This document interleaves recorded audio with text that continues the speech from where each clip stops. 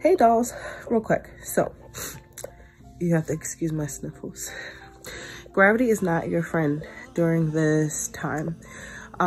Because of, especially like if you get a BBL, you're spending so much time on your stomach, and then all the fluid is going to roll to your stomach. If you get a tummy tuck and you're spending time on your back, then the fluid is going to roll to your back. If you go back to work after a week or two, you're standing up, a lot of the fluid is going to come down and then get stuck in your genital area.